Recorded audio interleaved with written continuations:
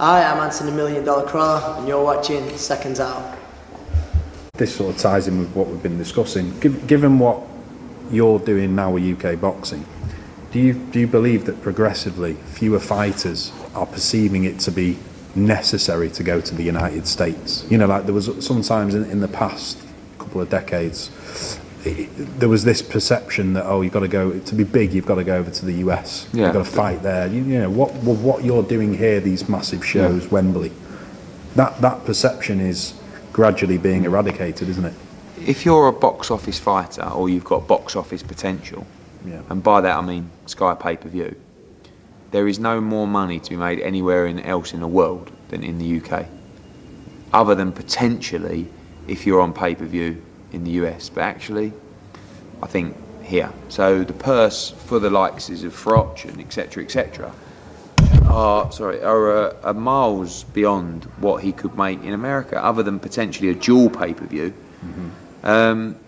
So I don't see the need to necessarily have to go to America unless it's where the opportunity lies. So you would have seen me send a lot of our fighters, when I say send, it wasn't like, right, just to let you know, you're going out there to fight Sergio Martinez on October the 1st, that's your money, good luck. Yeah. But when you've got an opportunity to fight a great in America on HBO for a potload of money, you have to really consider your options. Yeah. And sometimes the timing's right.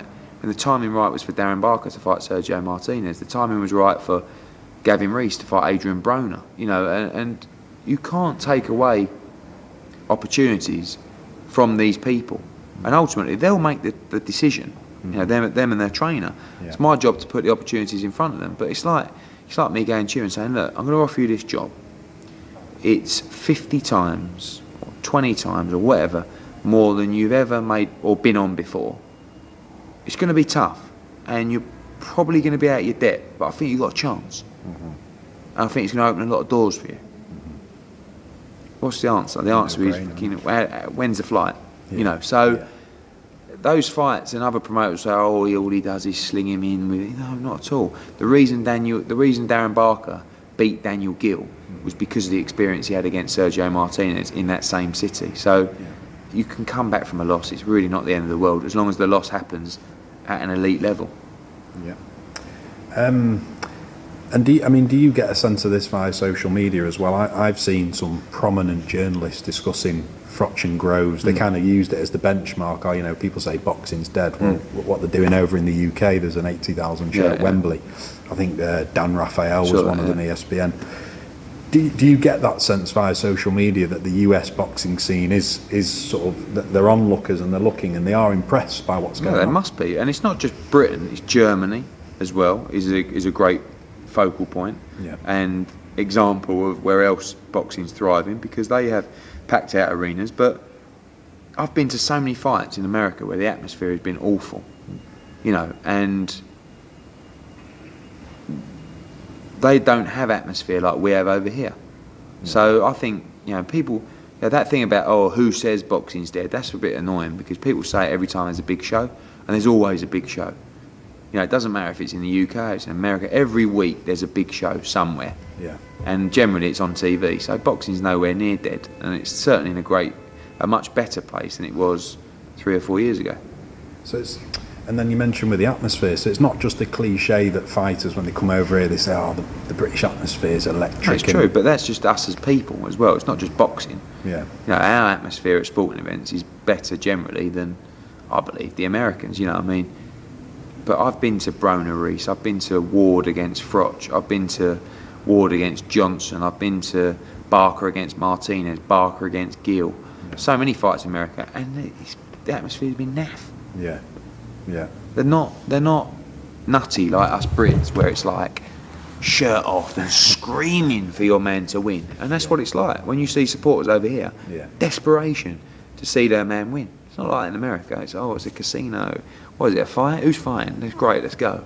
Very blasé kind of approach to it. Yeah. And then I was going to, is that a reason, for example, I know you'd mentioned potentially Paulie Malignaggi, if he prevails against Sean Porter, you've mentioned potentially he'll come over here fight Kell Brook. That's a fight that could happen. It's got to help, hasn't it, when they see the state of British boxing over here, for someone like Paulie to see that actually, I could come over and sell out an arena. Yeah, and he could. You know, Brooke Malignaggi is a big fight over here. Yeah. Brooke Porter is still big, but not as big. Yeah. And there's a lot of money for Paulie to come over here for that fight. So it gives us hope that we could make that fight in the UK. Yeah. Against Porter, it's likely we'll have to go to America. But, you know, I think there's no secrets. People know how much money is involved in pay-per-view in the British market, and they'd all love to be involved with it. But it's, you know, it's difficult. It's not a case of every fight's pay-per-view. I'm not even saying Brooke Malignaggi's pay-per-view, because I'm not sure it is without something substantial as well. Yeah. So, you know, pay-per-view is very difficult to, you know, really get into the mix for, but it's the holy grail for any fighter. It's the only place you can earn mega money. Yeah.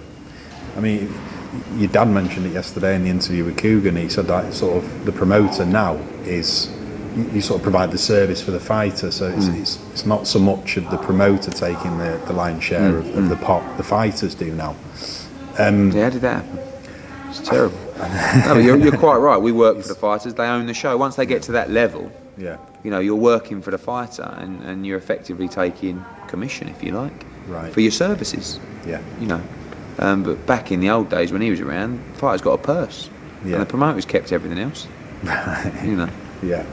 I mean, and I suppose talking about the money side of things, and I will let you go after this. You've been very generous with your time, Eddie.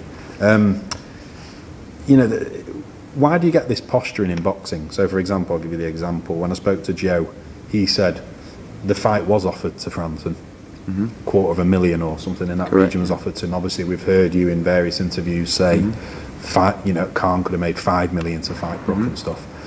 Why is this posturing in boxing whereby people are deny things, or they say, I didn't hear that, or, you know, I wasn't offered that, or... Sometimes people aren't told. Sometimes it's ego. Sometimes people are lying. So, you know, it's a mixture of different things. If you take each situation that you were talking about there, Carl Frampton, yes, he was offered £250,000. Yes, that offer was increased. You know, I had a conversation with the McGuigans yesterday where they were saying, yeah, but you never came back to us. And it was like, yeah, but I made you an offer. Yeah. And Scott Quigg's the world champion. I can't be chasing you. You know, if it was me and I wanted a fight and it was a good offer, you wouldn't get me off the phone. I'd turn up around your house. Yeah. You know, but you know, so, and again, we can't. I don't know, because it was such a huge offer, where it's like, what do they think? I'm lying? I mean, like, then call my bluff. Yeah. You know, or do they just think we might lose to Kell Brook, and if we do, our career's over? Whereas if we lose to Collazo, which I think he might, we'll fight Kell Brook. You know, I don't know. But then obviously it's not going to be $5 million. Yeah. So I think, you know, in terms of the posturing, and it's sometimes people aren't being fed the truth by their contacts.